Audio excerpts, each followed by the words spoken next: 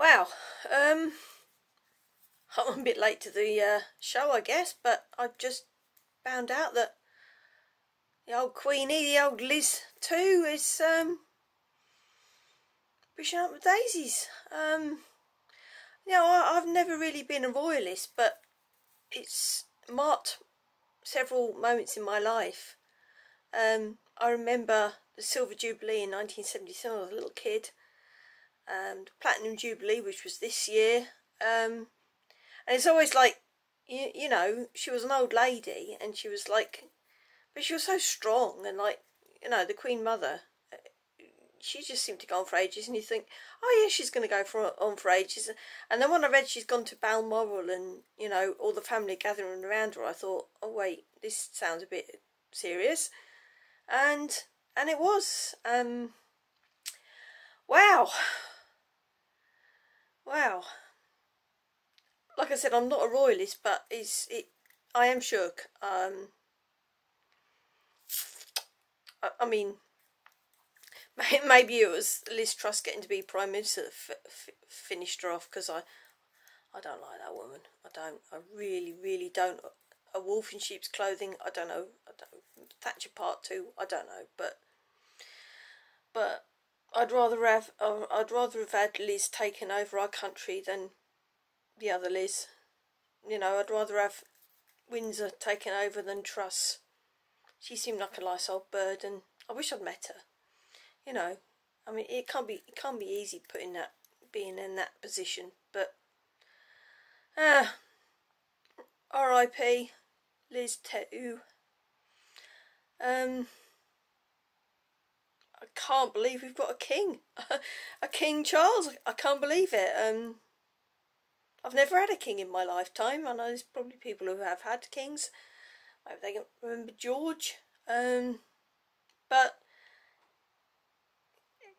seeing Elizabeth coronated, whatever it is, I don't know what the actual word is, but it is part of our history. It's like it's like the birth of television, and it's, you know, I think it's probably a prescient reminder that life moves on. And so here we are, you know. We got a new Prime Minister. We got a new King. God fucking help us.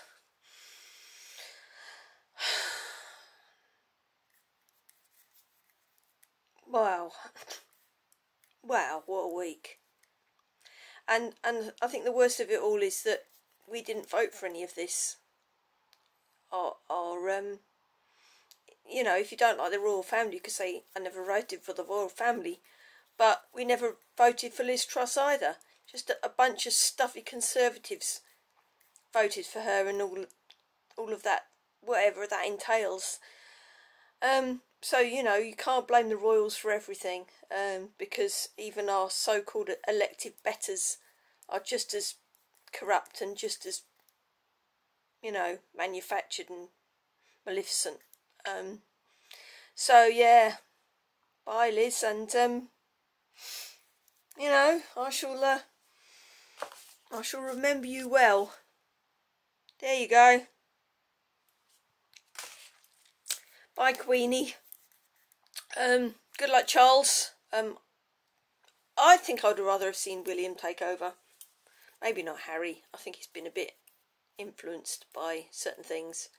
You know, this is like a sort of Mrs. Simpson things. Sorry, Wallace. I can't remember now. Edward and Mrs. Simpson. I think there's an Edward and Mrs. Simpson going, a thing going on there. So, but yeah, William seems alright. Bit bald, but no, I like Prince Charles. He's a Scorpio like me, so that's cool. Yeah, wow, fuck me. I don't really have anything else to say, really. I'm just in shock. I mean, it's like two bombshells happening like within a few days of each other. It's like, I can't be the only person in England who's feeling like this. It's an utter shock, honestly. It's like, I'm not going to cry because, you know, emotionally I'm not tied to her, but bloody hell, I mean, like, I wanted to get rid of Boris Johnson as much as the next guy, but I didn't want, you know, it's a better the devil you know situation. But with the Queen, it's different, because I don't think that she was evil or corrupt or anything else. She was just someone who had to do her duty, and now Prince Charles has got to step up, and I'm not sure he's really. I like his views on the ecology and everything else, but whether he's just a bit too past it to step up, I don't know. I mean, you know, at this juncture, they're probably just no more than just figureheads anyway. I don't think they've even got any particular power, but blimey, I feel really old now. Yeah. Well, I'm signing out now, because I just don't know what else to say. I really don't. God bless you, everybody in the UK. Don't get brought down by people who are anti-royalists and trolls. You know, if you want to be sad about this, be sad.